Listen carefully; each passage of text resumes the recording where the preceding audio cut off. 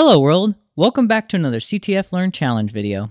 In this video, we'll be walking through the forensics challenge, Digital Camouflage. Let's get into it. We need to gain access to some routers. Let's try and see if we can find the password in the captured network data. And they give us a link to the file that we need to download here. Hint 1, it looks like someone logged in with their password earlier. Where would login data be located in a network capture?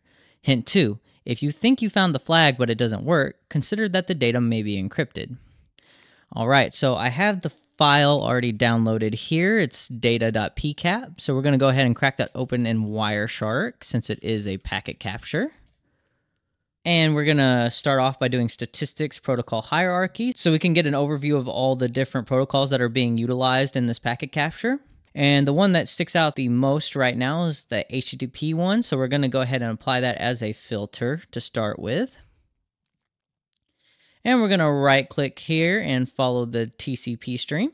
And there's nothing of interest here, but we do see a username. And remember, it was talking about a login, and you can also see a password value down here. So maybe somewhere further up in our TCP streams, we'll actually find the password information we're looking for. So if we go up a few streams, we'll actually find a HTTP request that has variables assigned to the user ID and password. The user ID is hard away in, and the password ends up being what looks like a base64 string. So we're going to copy this base64 string, and we're actually going to go and decode that and see what it gives us. Because remember, in the second hint, it says that the data may be encrypted. So it's pretty clear that our password is encrypted. So we'll do echo. And then the %3D is just URL encoding for equal signs. So we're just going to put 2 equal signs since there were 2 of those present. And we're going to pipe that into base64 tag D.